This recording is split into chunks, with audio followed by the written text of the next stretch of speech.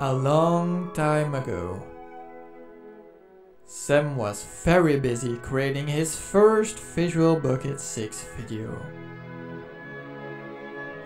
And upload. What would he do now? I'm fast as fuck, boy! He went sleeping for almost a year. In his sleep, he saw visions. It made him wake up. He took his camera and... Hello there! Today we are talking about events. No, not that event of me waking up, even though it was pretty epic, but about Minecraft events. What's that? Everything that happens in a Minecraft server is an event. Breaking blocks? That's an event. Placing blocks? That's an event too. Even me waking up is an event. When coding plugins, developers use events to trigger code when something in the server happens. You could, for example, program a plugin that plays a creeper hissing sound every time you break a block. Today, we will make a plugin that plays a sound every time you join. In the end, I challenge you to send a title to the player. Now, how can we use events in Visual Bukkit 6 without getting stuck after placing the first block? Let's start with a new project and I'll explain everything along the way. Firstly, you need to add a component and give it a name, or if you're just as lazy as I am, select Event Listener and click OK. We now need to select the event that triggers our code. In this case, we need player join event, almost like in Visual Bukkit 5. The component needs to perform something, playing a sound. Everything that happens is called a method. More on that later. We drag in a method block. It's now asking for a class. But what is it? Heck, what even are packages, classes, methods and fields? Everything I am about to tell is extremely simplified and is only to give context. Don't write this on your exam. To understand the terminology, imagine a theme park. Huh? What? Yes, a theme park. It represents a Java program, like your plugin or Minecraft server. Every park has different zones, such as an arcade zone. Similarly, Java programs have packages. These packages contain classes, specific areas within a zone. For example, an arcade zone might have a racing area. The arcade zone would be the package and the racing area would be the class. Activities in the racing area, like playing a game or burning the place down because you lost, represent methods. In Java, everything a class can do is defined by methods. Lastly, we have fields. In Visual Bukkit, fields are descriptive and influence how methods work. For instance, a method might set a game mode, but it needs to know which mode. That's the field. So to summarize, a Java program consists of packages, which contain classes. These classes have functionality through methods and fields. If the terminology still isn't clear, don't worry. I'll explain everything slowly when building the plugin so everyone understands. Finally back to coding. We now know what a class is, but how do I know what class to choose? There is something called Spigot Docs. This website will be your friend guiding you through your coding journey.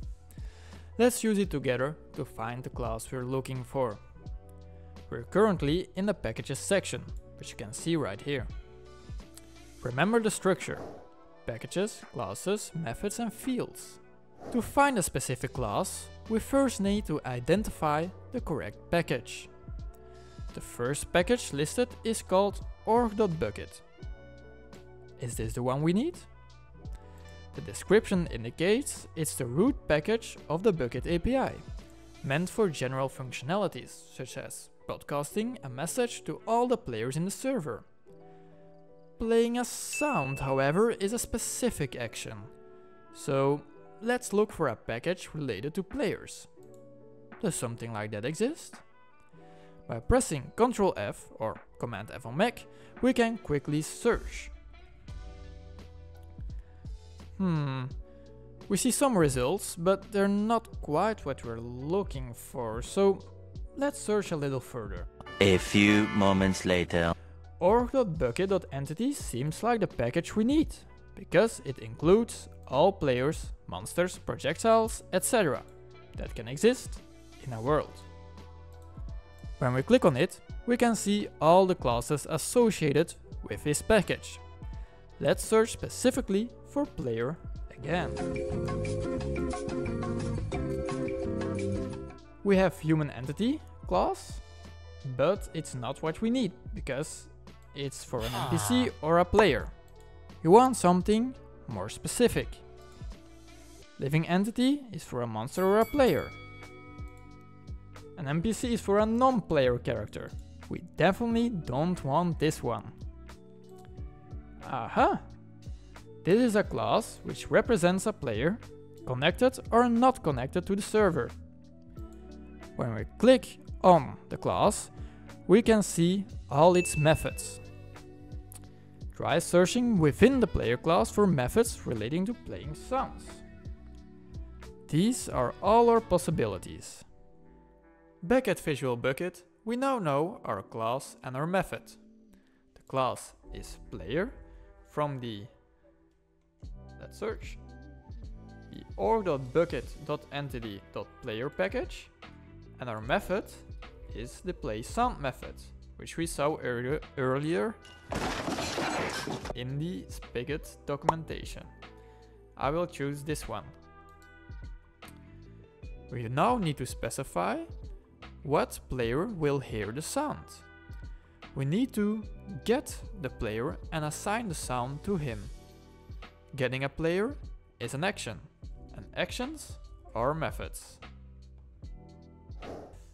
Let's get back to the home page by clicking on Overview.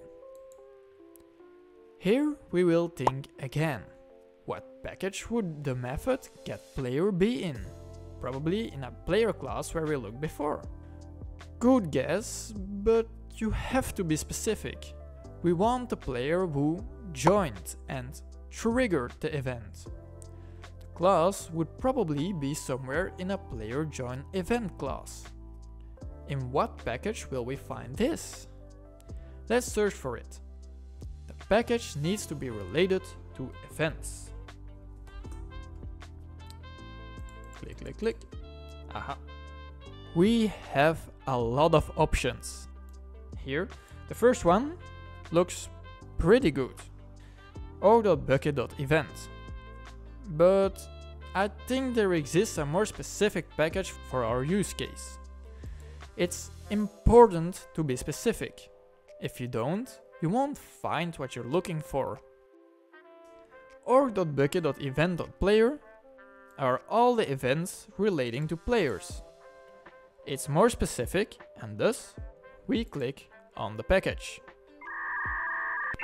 Approximately 10 hours later. Alright, in here we will search for a class relating to joining. Aha, a player join event exists.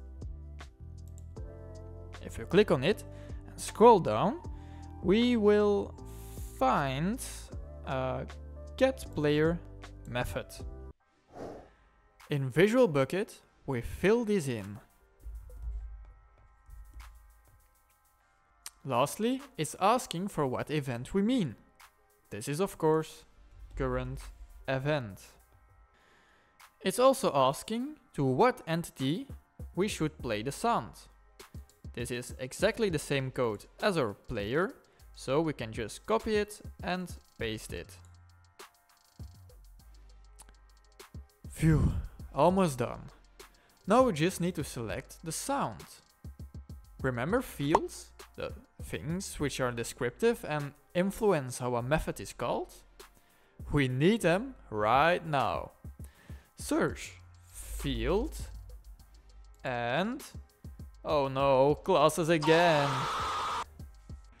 We could go over everything again with the Spigot docs, but we are really sure the field is about sounds and can't be more specific. What class would it be in then? Let's try searching sound, and we're lucky. We now need to select what sounds we want to play. I will choose note block bass.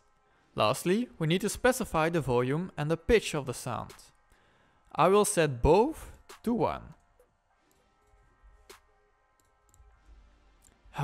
Finally done.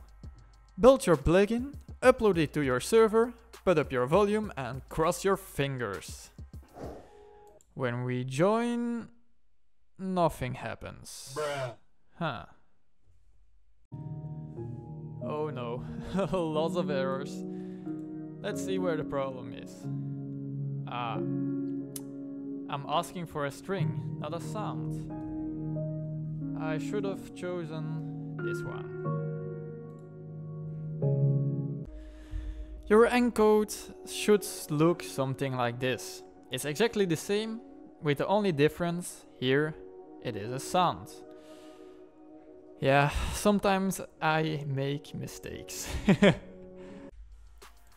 When we join the server, we hear a sound being played. Alright, no, don't click away. You still need to do the challenge. Try to send a title to a player when he joins.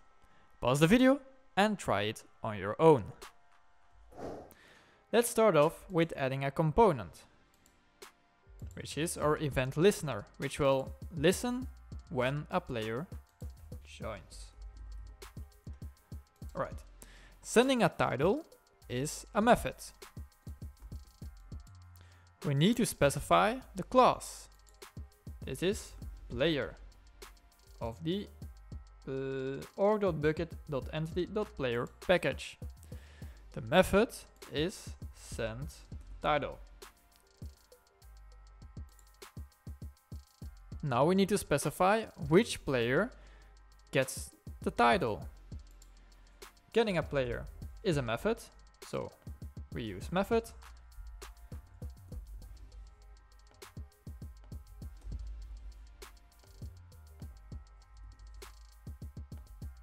There we go.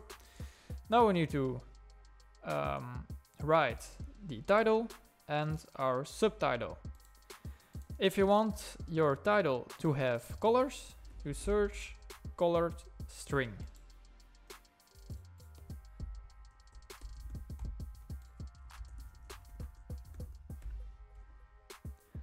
Build your plugin and upload it to your server.